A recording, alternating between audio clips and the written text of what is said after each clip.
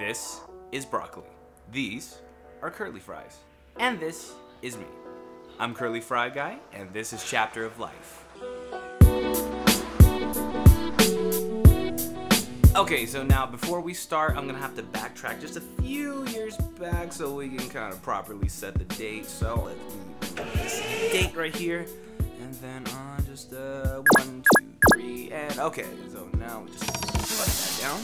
All right. So now it's my senior year of high school. Wait, was it senior or junior year? Yeah. So now we're in my senior year of high school. So optimistic. So full of ambition, so free from heartbreak, and unshattered by the impending doom that is known as college.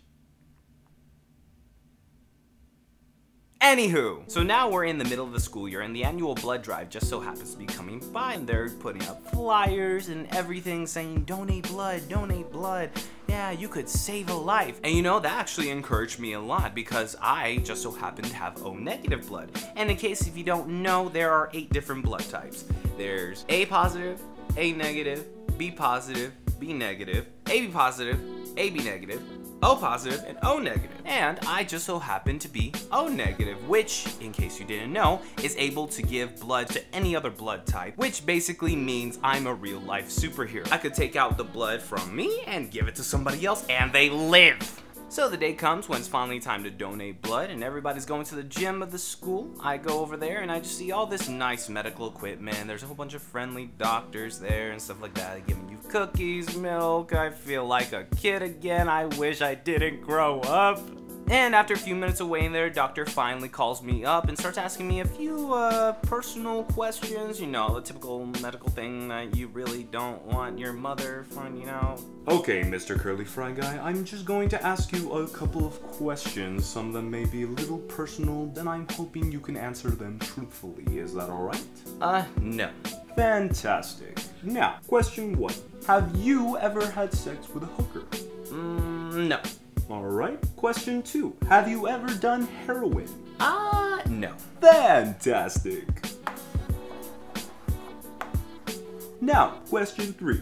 Have you ever done heroin with a hooker and also shared the same needle? No. Alright, now, question 4. Have you ever... I've never done heroin or been with a hooker. Fantastic.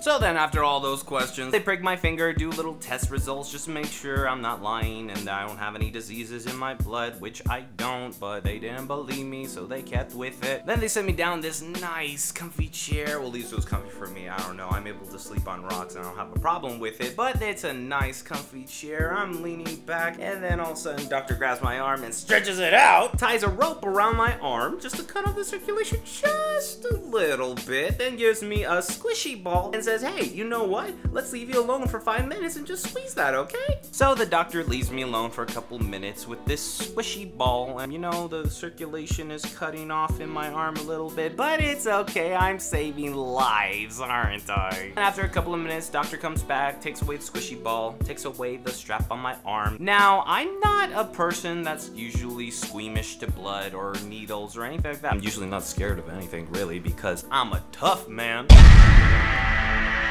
However, the needle they used on me wasn't your typical syringe needle. And if you've donated blood, you know what I'm talking about. The needle that they use for donating blood is like a boba straw. In case you don't know what boba straws are, look up boba on Google and you will see why I was terrified out my mind. So they stick this straw in my arm and I'm low-key freaking out because I think they're about to take my brains through my veins. But as they stick this needle in my arm, both of us look concerned because we realize there is no blood coming through the tube. Then the doctor decides to leave me alone while there is a huge metal stick inside my arm. He leaves for about 5 minutes and I'm kind of concerned because I cannot move anywhere even if I wanted to because there is a piece of metal shrapnel in my arm. Then after about a couple of minutes, the doctor comes back with his assistant, and by assistant I mean the actual doctor. Then she starts assessing the situation. Oh, okay, I know how to fix this. The doctor starts fiddling around with the needle in my arm, pulls it out just slightly, then stabs my arm again. So after doing all of that, there's still no blood being drawn out of my arm, so she does the smart thing. Okay, so that's not it. What else can I do? And does the same process all over again. Okay, this didn't work the first time around, but I know it'll work the second time. Trust me, I'm a doctor. Then after about stabbing my arm 20 times, they come to the realization that the tube still has the clamp on it. Oh, I see the problem now. There. You're all good, Sonny.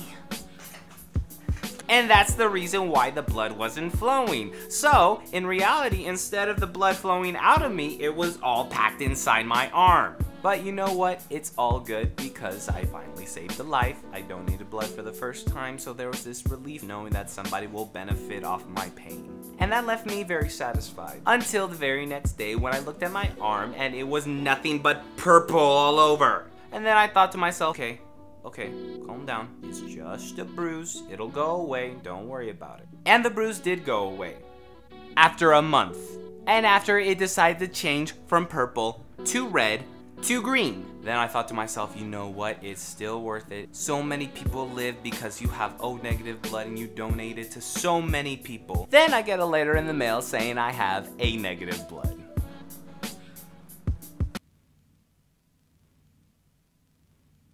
Thanks for watching, guys. Make sure to give a thumbs up, share, comment, subscribe, and all that jazz. I'm Curly Fry Guy, and this is Chapter of Life.